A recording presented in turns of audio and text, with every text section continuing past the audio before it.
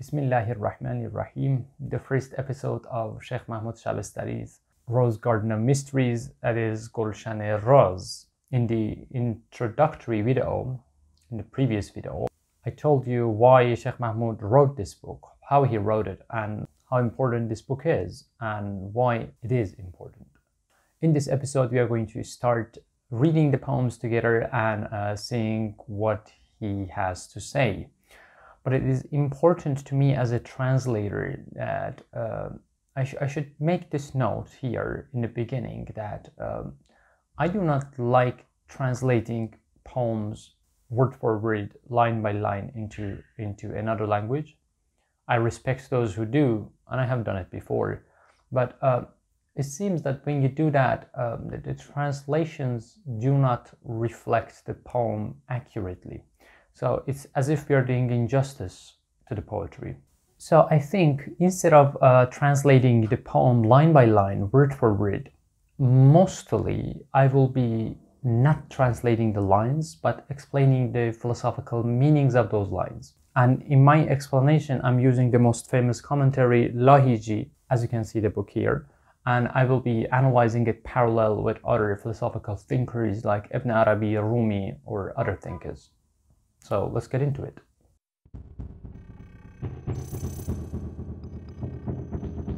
So the book starts with this line: به نام آنکه جان را فکرت آموخت، چراغ دل به نور جان برافروخت. In the name of He who taught the soul thinking, He who lit the heart's light with the soul's illumination.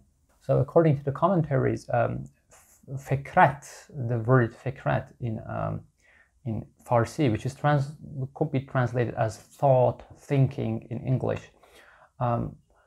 In mystical philosophical literature, it means a journey from the exterior to the interior, from the form to the meaning.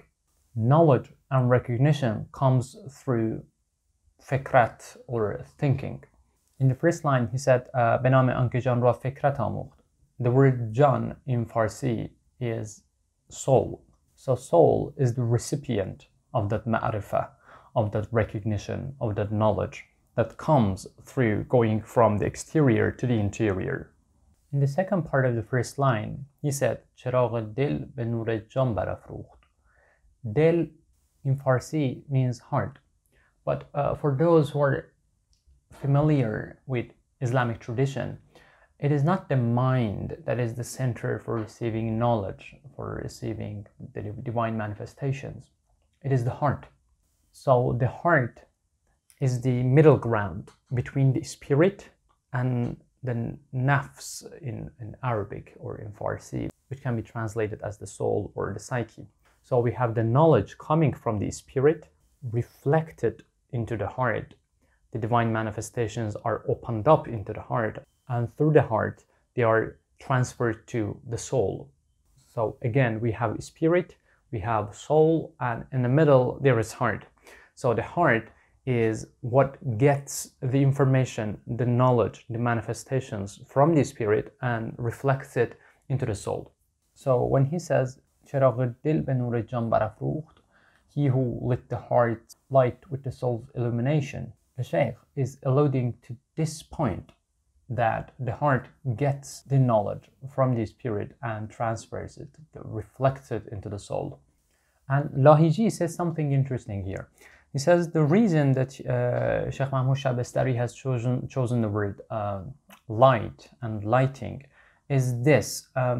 When it's dark, you cannot see the things around you. So you need light for the perception to happen.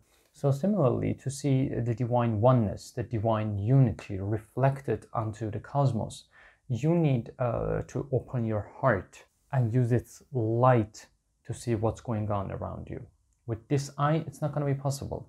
It's all darkness. And these eyes do not have the capacity to see in that darkness. To be able to see that oneness, to be able to see that unity, you need the light of the heart.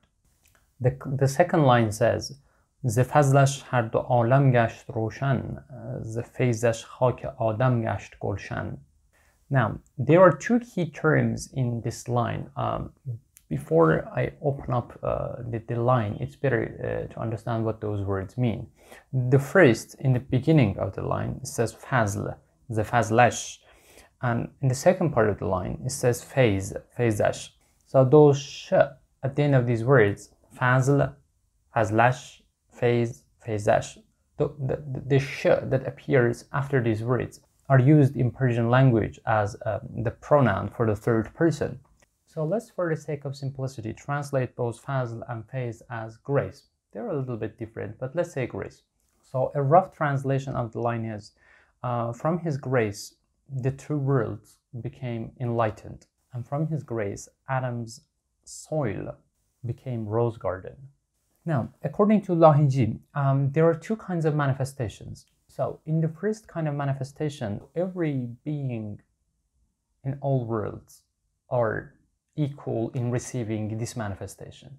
This is how the divine reflects himself onto the cosmos. So everybody and every entity receives it. So the first line refers to that. The fazlash, from his grace. So by this grace, he's referring to the first kind of manifestation.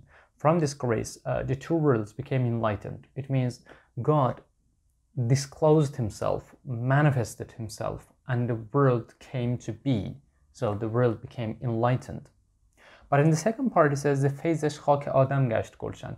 Here, according to Lahiji, he's not talking about the same manifestation. He's talking about the second kind of manifestation, which is not reflected onto every entity, but only to those who have taken a step into this path, into the path of religion, into the path of mysticism.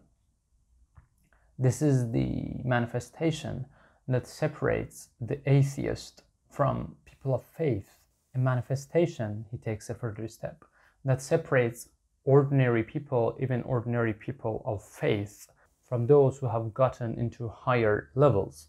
Consider mystics as separate from normal people of faith. So this manifestation is special to those. Like the higher you go, the stronger this manifestation gets, the higher the knowledge becomes. In the beginning of the path, you're not gonna receive the divine manifestation very strongly, but the higher you go, the more you receive it. In the third line, he says, توانایی که در یک طرفة العین ز کاف و نون پدید آورد کونین. طرفة العین means in the blink of an eye. So the first part of the line goes like this. توانایی که در یک طرفة العین, the powerful that in one blink of an eye. Now we go to the second part. ز کاف و نون پدید آورد کونین. So the appearance of the second part of the line is he created the seen and the unseen, the manifest world and the hidden world. From what? From Kaf and Noon. Kaf in Persian alphabet is K in English, and Noon is N. So what does that mean? He's referring to the Quranic verse, Surah Al-Baqarah, the second surah, and chapter 2, verse number 117. When he wills to create something, he just says kun, that is, be, an order, be, kun, and that thing becomes. So the Quran describes creation through an order, be, and the thing becomes. So that be in Arabic is kun, that consists of k in English and n in Farsi and in Arabic, that is n in English. So when he says the kaf and noon from k and from n, he created the unseen and the seen, he's referring to this order. He's referring to the Quranic verse that he said be, and the world of unseen and the seen came to be. So let's see what philosophy and mysticism has to say here through the tongue of Lahiji. He says, look, there is the oneness of the essence, the oneness that God has in his essence. From there, he has a determination, a self-manifestation. Into what? Into the oneness of names and qualities. So we have a oneness here and a oneness here. Consider this high level of oneness. So a self-manifestation happens. What is the nature of this manifestation? We will talk about that. A self-manifestation happens, and from this, a second level, a lower degree of oneness appears, and that is the oneness of the names and qualities. So now let's consider this transition, this determination.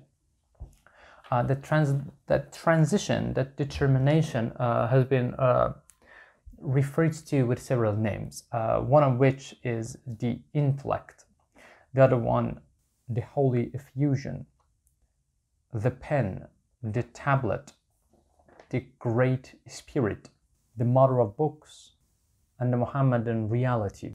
So William Chittick defines this determination this way. He says, God's self-disclosure to himself in himself. So he discloses himself in that essential oneness. He discloses himself to himself in himself, and the world of names and qualities come to be. So the first determination, the self-disclosure happens, and through that the divine breath comes to be. And by the divine breath, in allusion to the Quran, is meant the manifestation of the real of God through the entities. So through the divine breath, through the order kun, be, the world came to be.